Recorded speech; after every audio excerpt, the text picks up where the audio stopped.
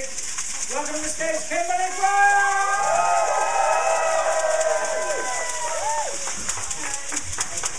Thanks very much, that was a lovely welcome. So, my first one is an old one, but it's on the theme of fantasy. So, I'm just gonna...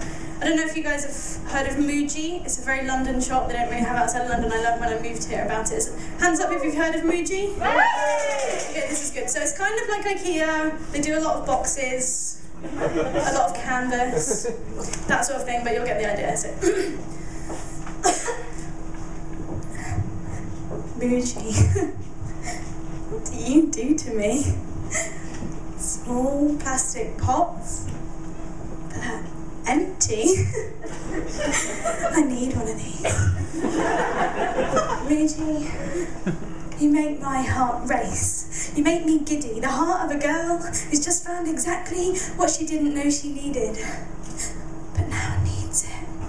Left wanting a steam-powered, feed it with water, decorative aroma creator.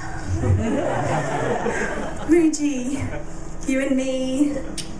Surely we can come to some kind of agreement. You don't tempt me with your miniature pencils. I won't touch every one of your wooden stencils. Or look longingly at your sensible storage solutions. I won't even go near the socks. Don't sway me with cotton luggage tags or convenient passport bag, and I promise, I won't stand in front of the travel-sized notepads, half smiling to no one, thinking of ways to fit them in my life. Muji, I don't need a wash bag. I don't know that I've ever even used one, but if you present one to me, with a see-through sleeve, and 5 zips, and that fits just right in my travel bag, you'll have me. You can have me.